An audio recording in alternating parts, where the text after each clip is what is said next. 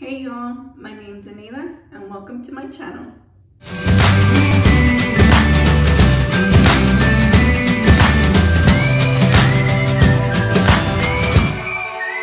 I know my hair is a mess right now and I'm looking like Hagrid from Harry Potter, but trust the process because my hair is gonna go from this to this when I'm done straightening my hair.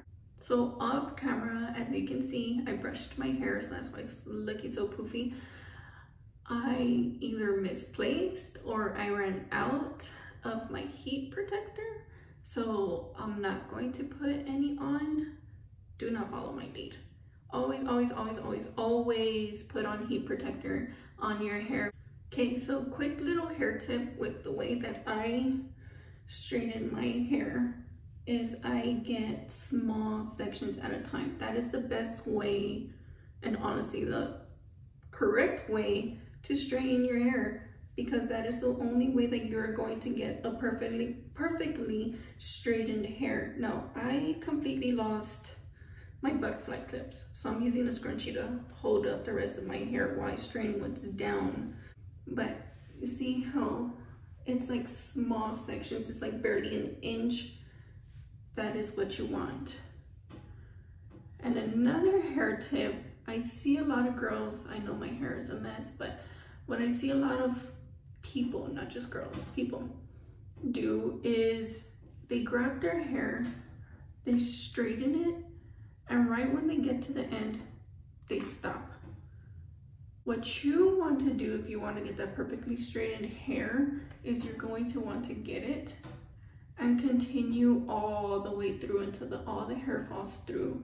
That is the only way you're going to get your ends straightened correctly, because if you stop within like the last inch or two, inch and a half, your hair is gonna look straightened, but your ends are gonna look poofy, so you're not gonna get that straightened hair. Sorry if I'm not looking at the camera, I'm looking in the mirror and then I'm looking at myself. But a lot of the times girls are like, oh, it's not looking the same way as when I left the hair salon. But because you are not straightening it correctly, you want to go all the way through to the ends till all the hair falls out from inside the straightener.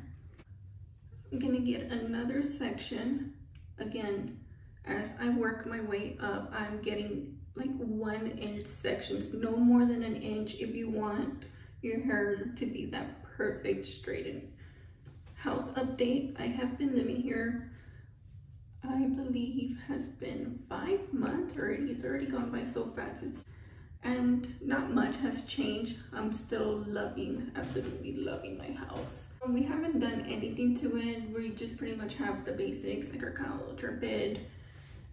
We haven't done any like drastic changes to the house. Well, we haven't done any changes at all to the house.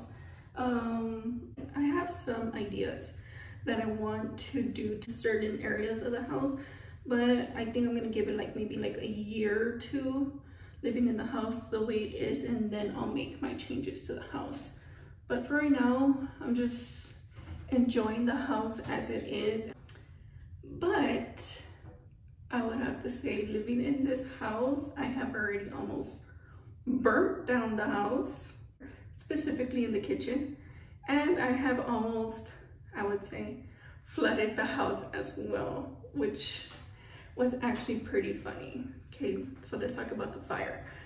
So I know how to cook, that I do know, but catching things on fire is my specialty. I don't know what is it with me and catching things on fire. I was cooking something in the oven and I had a rag to take out the pan. So as I'm grabbing the thing out of the oven, I didn't notice that the bottom piece of the rag was touching the coil. The coil was like bright red, like it was hot. And so as I'm bringing out the pan, the bottom is in flames and it's burning my fingers. So I like set it down real quick, I throw it in the sink and I turn the water on And oh my God, as I'm doing this, I'm panicking, but I'm trying not to make it noticeable because I'm in the kitchen, Joe's on the couch that's facing away from the kitchen. Claudia, my daughter, was on the other couch, and so she can see me, and she sees the flame, and she sees that I pretty much almost caught the house on fire. And she's like, oh, and I'm like, shh, don't tell Dad, don't tell Dad, shh. And then she's like, oh, and Joe sees Claudia do that, and without turning, he's like, what did you do? Let me guess, you caught something on fire again? Oh my God, I could not stop laughing. I was like, he's like, how did you manage to catch that on fire? So I'm explaining to him what happened. He's like, oh my God, I could not stop laughing. I was like, it just had to happen. I had to break in the kitchen. It was just hilarious. But the other times at our previous place, I have maybe like almost caught the entire kitchen on fire. I would have to say more than 5 times, which were honestly quite hilarious. It was hilarious. Okay, so this next part I'm gonna do off camera, and then I'll come back because I'm already at the part where my glasses meet, and I have to like zoom into the mirror because I'm blind and I have to take these off. So I'll be back. Okay, I'm back. So with my fire story. At our previous place, I was boiling chicken. It started overflowing in the pot. It's overflowing and it goes over the sides, and it just starts to flame, like huge flames. And I take the pan from the handles and I move it over to the other coil, and the flame does not stop. And at this point I am panicking. So I get the cup and I fill it up with water, and I just go whoosh, and you just hear psh, and we have fumes everywhere, like all over our place. The smoke alarms went off. I had to open the door to air it all out. It was just horrible. My daughter was like, really, Mom? Really? I was like, oh my God. The second time that it caught on fire, again, I don't know what it is with me and boiling chicken, I always catch it on fire. The same thing happened. I was not paying attention to it. I got distracted. So the flame was little, so I was like, oh, it's nothing too big. I take it off. Tell me why my bright idea was to blow on the flame. I went, and the flame went, it blew all the way up to the air vent. It was like black. It almost burned my eyebrows, my lashes, my mustache. It almost blew it all off. Like, it was, I don't know what my bright idea was to freaking blow on the fire. I just went a little and then went. Now I know never to blow on freaking fire. The third time, I panicked. Again, chicken is my worst enemy every time I freaking boil it. I'm boiling chicken, it overflows. I'm getting stuff from the refrigerator. All I hear is the crickling sound, you know, when like water touches something hot, it's like that crickling sound. Okay, I hear it. It's getting louder. I turn around and it is huge flames coming from under the pot. And at this point, Joe's home, so he can help me. So the fire does not stop. I take off the pan and I'm like, I'm gonna get water. He's like, don't get water, you're gonna make it worse. And I'm in the kitchen, he's sitting down laughing at me because I'm in the kitchen and I'm literally panicking. I'm like, fire, fire, fire. And then he's like, calm down. So he gets up and he comes, turns off the stove, and it dies. It's like, oh my God. He's like, why are you panicking? I was like, I don't know, but it was huge. I was like, oh my God, I'm not even straightening my hair anymore.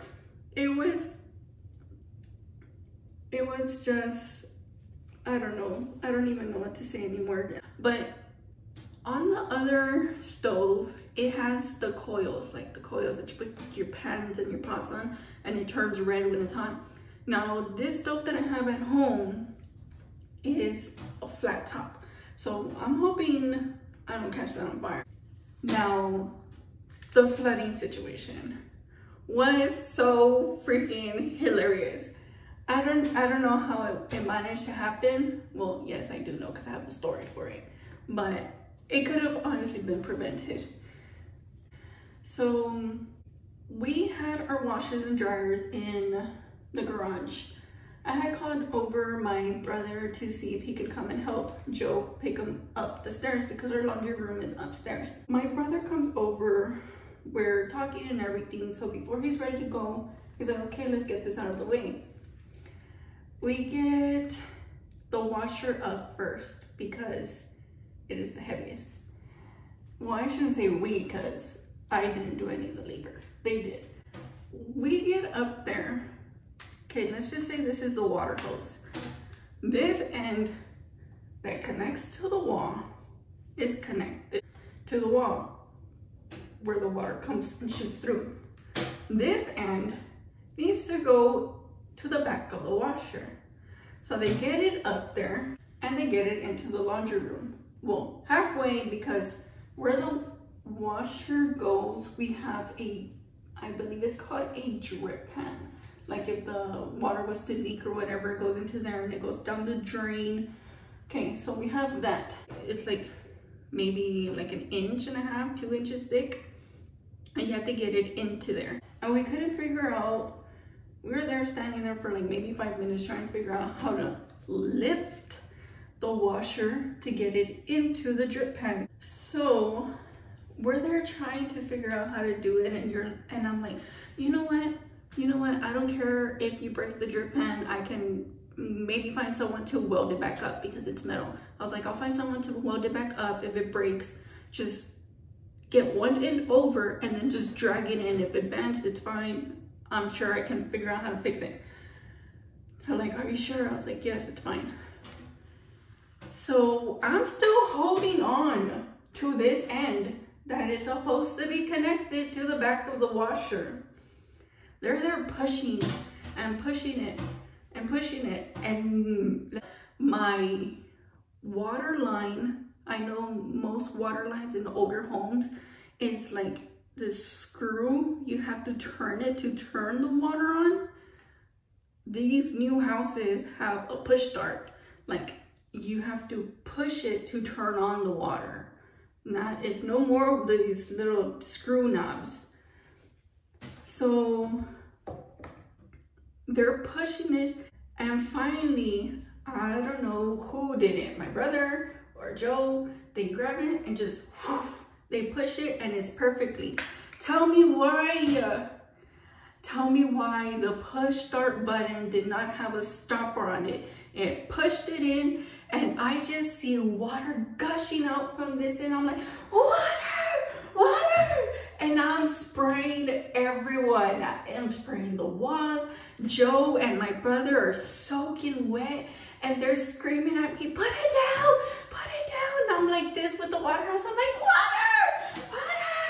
They're like, put it down. So finally, I grab the water hose and I just go and point it down and it's going down the drain. And finally, Joe reaches like over the washer and pulls it to stop it. Oh my God, it was the most hilarious thing ever. I wish we caught that on camera because the wall was soaking wet.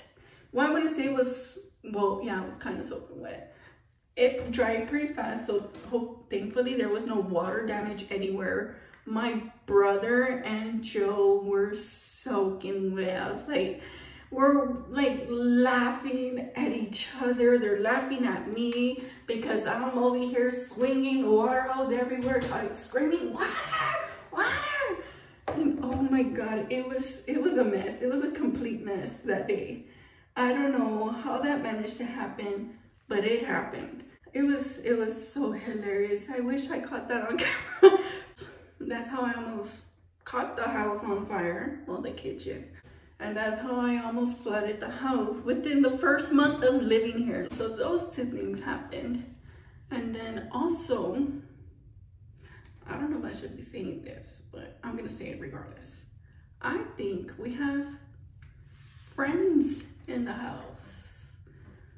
At least I'm gonna call them friends because I don't want them to be anything other than friends. Me and Joe got home, me, Joe, and Claudia actually.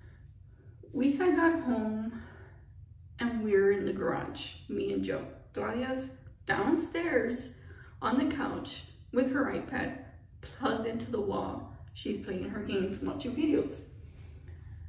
Me and Joe are doing, I don't know what, we're moving stuff around the garage and we're cleaning it a bit, and we just hear poof, poof, poof, poof.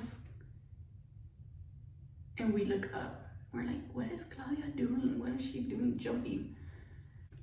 And then again, we hear poof, poof, poof, like 3 times. Like it sounds like someone's walking but hopping at the same time. I don't know. We look up, so I'm like, let me go see what she's doing. So I go peep my head out the garage door. She's sitting on the couch and I'm like, what are you doing? She's like, I'm watching videos. Why? She's like, I was like, did you just go upstairs? She's like, no, I've been sitting here. Why? It's like, did you just go upstairs to go get my chargers? To go get the chargers? She's like, no, I've been sitting here. Why? I was like, I was just asking. I thought you were upstairs and I was gonna tell you to go get something. So I go in the garage and I'm like, she's sitting on the couch. And he's like, what do you mean? She's been sitting on the couch. She was not upstairs at all. He's like, I'm just gonna ignore that. I was like, what do you mean? He's like, I'm just gonna ignore the fact that we just heard someone upstairs stomping. So I was like, okay, I'll leave it at that, because when he says he's just gonna let it go, I know just to let it go, because Joe's not one to pay much attention to it. I wouldn't say he's scared, because if I do say that, he'll be mad at me, but he just pays no mind to it and doesn't want to believe it. Me, on the other hand, I'm there investigating, interrogating it, trying to see if I could hear it again, but nothing. So we left it at that. I never asked her again. I never brought it up again until now, because I'm telling you. So we left it alone.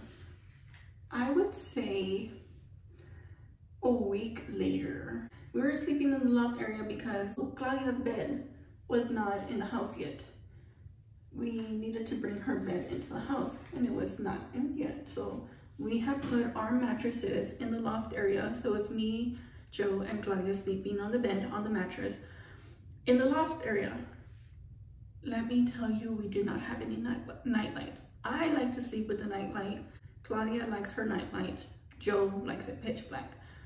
It is pitched black. The hallway is dark. Like, you cannot see anything at all. Like, you need a flashlight to walk down the hallway, or you're gonna crash into the wall, or you're gonna go tumbling down the stairs. Joe had already mentioned before, it's kind of creepy because it's pitch black, and you have me laying on the side of the bed where I could see the hallway. And I'm like, you're fine, just don't think about it and nothing will happen. Couple days pass and we finally get Claudia's bed. Her bed is in her room. So she finally goes into her room. We had got her the LED lights. It's under her bed. That's her night light. So I'm like, okay, fine. She's laying in her room. Why we decided to keep on sleeping on the loft, in the loft area, I don't know why, but we did. Joe is asleep. I'm on my phone. My daughter is asleep. The house is empty, so any noise you make is like echoing all around the house. So if it's happening on this side, you hear it on this side, so you think it's on this side, but it's actually on this side. So you get what I mean. So I hear noises and I'm like, what the heck is that? And nothing. And again, I hear like shuffling, like someone's shuffling their feet or trying to walk. And I'm like freaking out. And I'm not one to get scared because, again, Well, yes, I do get scared, but I like this. I like to hear the ghosts and all that and make myself go completely insane. And I'm listening and I grab my phone. Okay, this is the case because I have my phone right here on the tripod. I grab my phone, I turn the flash, and I'm like, and Joe wakes up because I woke him up with my light. He's like, what are you doing? I was like, I heard some noise. He's like, don't even tell me that I'm going back to sleep. I was like, no, really, I could have sworn I heard some noise, and I hear it again. And he's like, did you hear it? He's like, it's your daughter moving on her bed trying to get comfortable. So she's like shuffling, but like I said, you hear it, it's happening in one room, but you hear it in another because it's so empty and it's echoing everywhere. So I'm here freaking myself out when it was just my daughter shuffling her feet under the freaking blanket. Oh my God. And he's like, are you serious? I was like, never mind, go back to sleep. Sorry, I woke you up. Well, besides that, I know her footsteps. So that's why I think we have friends. Now, I know it is not haunted. At least no one has died in here yet because we're the very first owners. The land itself, I don't know. I mentioned it to a couple of my co-workers what had happened, and they're like, oh, you should investigate on the land to see if what has happened there before. Maybe you're like, your house is on an Indian burial ground or war happened through there and the ghosts are now trying to live in your house. I was as long as they don't bother me and they don't try touching me while I'm asleep, I'm fine. But I might just do that. But I don't know how I would be able to go about looking into the property. So if you have any of y'all know, let me know in the comments how I can find out if maybe something spooky has happened around here, or I'm living on a burial ground, or dead bodies under my house. I don't know. So if you know how to find that out, let me know in the comments, please. And with everything going on in the house, with all the spooky noises and Joe trying to ignore it, I don't know why it was his bright idea to try to scare me. We're walking up the stairs. He goes. He's in the room. I go up and it is pitch black. I turn the corner to turn the light on in the room and Joe decides to go, rah! And I felt my soul leave my body. It left and came back. I had the worst chills. I felt like throwing up. It was horrible. I was like, I'm gonna get you back. I screamed so loud, but he scared the living soul out of me. So I was like, I'm gonna get you back. I'm gonna get you back. I got him back. Joe's downstairs playing the video game. He's playing with some friends, so he has his headset on. I was like, perfect, perfect. So I told him, oh, I'm going upstairs. I'm gonna go lay down and go to sleep already. He's like, all right. I go upstairs. I give it like maybe like 2-3 minutes. So I'm like creeping down the stairs, trying to make as little noise as I possibly can. The couch that he's sitting at, you cannot see down the hallway. So I'm like, this is perfect. I'm like walking against the wall as close as I can so he does not see me. And then at the end of the hallway, we have a coat closet.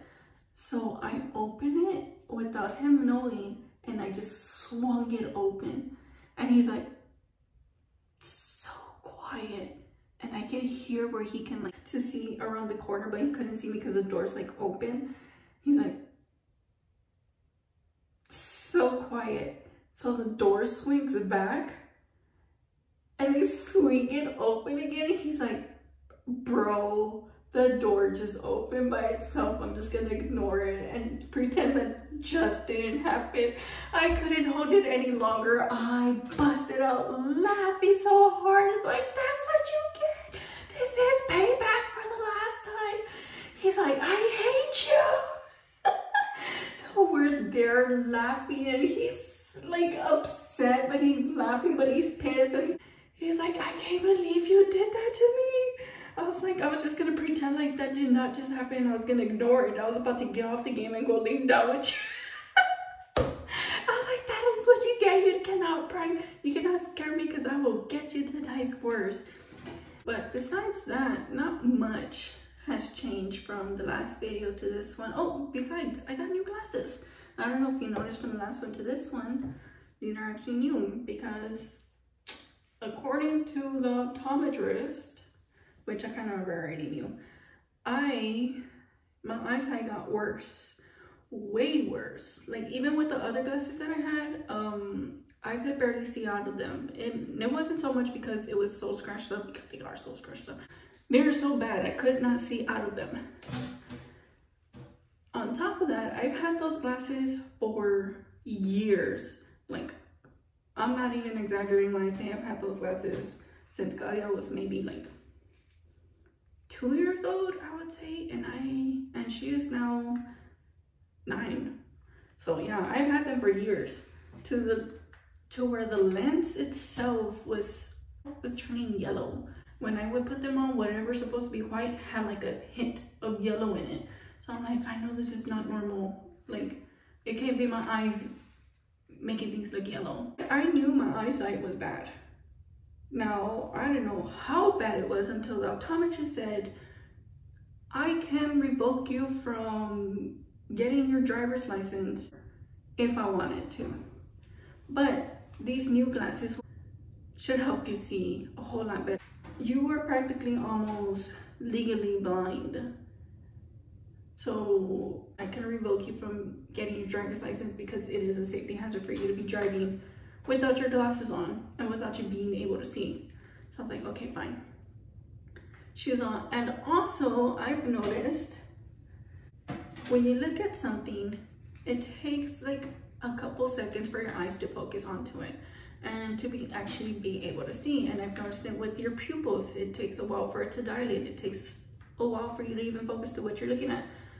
So I'm gonna recommend for you to go to vision therapy. I did not know vision therapy was even a thing. I was like, what is vision therapy? She's like, there's only one in San Antonio. They are very rare.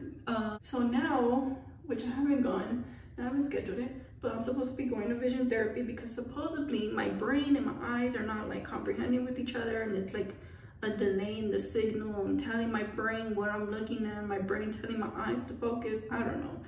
I have no idea. So yeah, that happened. And then I've noticed that I've been having problems hearing from my right ear. And I've been getting like sharp pains. And then my ear starts like doing a like very high-pitched ring. And it goes on for minutes, not seconds. You know how like whenever your ear rings and you're like, oh, someone's talking about you, and it just rings for like maybe like 10-15 seconds. No, mine rings for like maybe, I think the last time I timed it, the longest it rang was like, I would say 5 minutes. It rang for 5 minutes. It went pitch blank, like I couldn't hear nothing. And then when I finally got my hearing back on my right ear, it sounded like everything was underwater. So I was like, this is not normal. I know there's something wrong with my ear. I'm losing my hearing from my right ear. And I was like, you know what? I'm gonna go get my ears checked. Sure enough, I'm in the early stages of hearing loss in my right ear. So now I need a hearing aid. On top of that, I am blind and I am deaf from one ear. And then on top of that, I have hip problems. I know I need hip surgery, but I don't want to be put under anesthesia because I'm afraid of it. So I'm blind, I'm deaf, and I need hip surgery. What else can go wrong? But yeah, these hearing aids are no joke. They are expensive. And that's the cheapest one that I plan on getting, and that is the lowest of the low price, is $1,300. They range anywhere from $1,300 to $5,000, and the one that I'm getting, the cheapest one, $1,300, and I'm saving every pretty penny that I can to try to save up for it because I need it. I can be sitting on the couch. Joe sits on the right side of me. He's talking to me and I can't hear him. And it takes me a while to me to comprehend that anyone is talking to me from the right side. Yes, I could hear sometimes, but it's like, you know, that teacher from, I believe it's the Charlie Brown, the teacher, when she's talking about that is what I hear until I turn and I'm focused on you, and then I can hear you. And I've noticed it too, because sometimes people will be talking to me and they're like maybe like not even 2 feet away from me, and they're speaking to me and I'm like, to be honest, I did not hear what you just said. And it's not that I'm trying to ignore the people, I'm really not. I just really cannot hear it, and it takes me a while to even comprehend to what you're telling me. So sometimes you have to like, hey, Eneida, and then speak to me. Catch my attention first and then speak to me, because at least until I get my hearing aid. All of that has happened within this past summer. Got new glasses, found out I need a hearing aid. This summer I was supposed to actually go get my hip checked, but I avoided that because, like I said, I don't want to be put under anesthesia. Maybe if they would consider putting me the epidural, just numb the bottom half so you can fix whatever needs to be fixed on my hip, my broken hip actually. But no, if it's under anesthesia, I will not do it. No, I will not. Anesthesia scares me. I'm done. Looks like it. Now again, I'm not trying to get my hair perfectly straight. This was just something simple for right now. And actually, the reason why I'm straightening my hair is because I need to trim my hair. I have noticed that my curls have been like dying down. They don't curl as much anymore, but because it's been so long since I have last trimmed my hair that the split ends, the dead ends, and everything at the bottom is weighing my hair, my curls down. Hair tip: always get your hair trimmed at least a month and a half to 2 months, so that way your hair stays looking healthy, shiny. If you have curly hair, the dead ends do not weigh your curls down. Every time you trim your hair, it revives your hair. And another hair tip, don't mind these little new growth hairs, but I forgot to mention another hair tip. Whenever you're straightening your hair, but you want that volume, you don't want it slicked down, kind of like the way I have it like this, only because I need it as straight as I can, so that way I can try to get it as perfect as I can when I trim my own hair. But if you want the volume, you grab the hair and you straighten up from, I would say maybe from the ear up, you straighten up. Every time you straighten up, it gives you the volume. If you just straighten down, you're just gonna get a flat hair. I know many people are like, oh, why isn't it the same as the hairstylist? They did it and they gave me volume. When I do it, it just looks like I got nothing. But that is why, because remember, you straighten all the way through to the end, and if you want volume, you straighten it up to get the volume. Or if you want extra volume, you grab it at the end, you kind of do this little hump thingy. I don't even know what to call it. And it gives it that kind of, I don't know if you can see it right here, gives it that extra volume. So yeah, those are my hair tips. And again, always, always, always, always put on hair heat protectant when you're going to put any type of heat on your hair, whether it's a straightener, a curling iron, the blow dryer, the sun. When you're outside, especially during the summer when you're out in the beach, put on heat protectant on your hair. That is why either A, your hair color does not last long, B, your hair dies faster because it gets split ends, and it gets dry faster because you're not putting that heat protectant. As much as you protect your skin, protect your hair. It is kind of like a sunblock for hair. Put it on. But that is it for today. That's my little kind of like life house update with me, with my glasses, my hearing aid, my haunted house, our friendly ghost, me almost burning down the house and flooding it.